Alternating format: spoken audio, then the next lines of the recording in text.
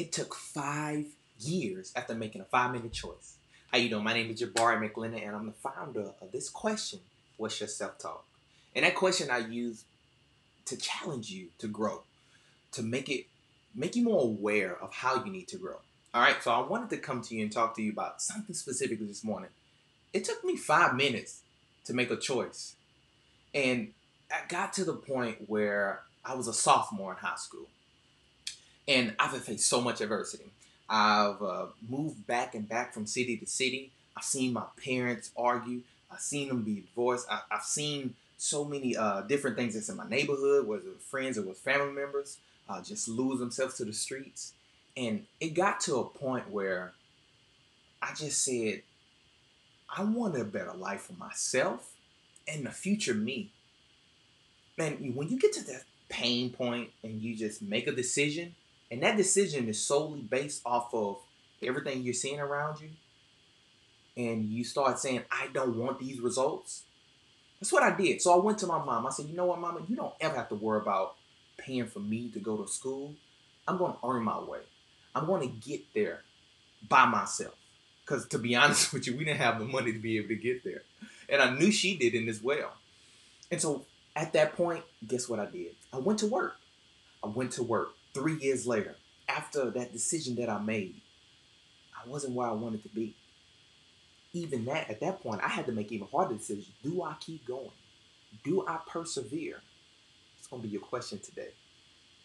How do you persevere? So what did I do?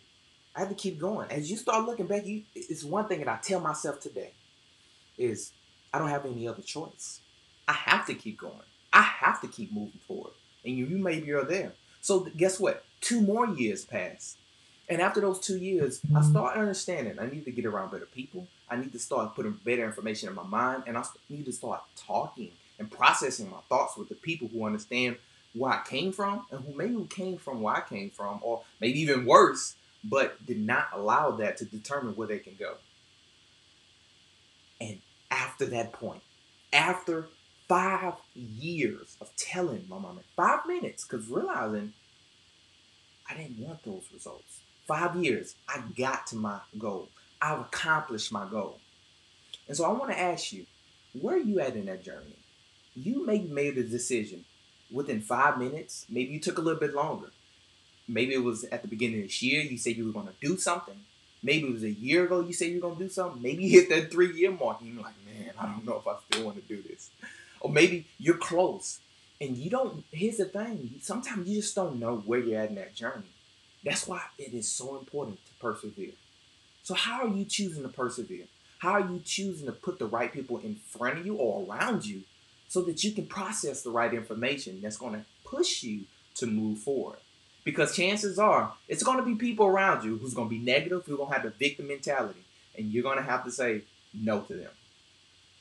And saying no to the loved one sometimes is a good thing, because when they see that you're serious, when they see you keep pushing, when they see you keep moving forward, they're going to be like, okay, no, she's serious, or he's serious.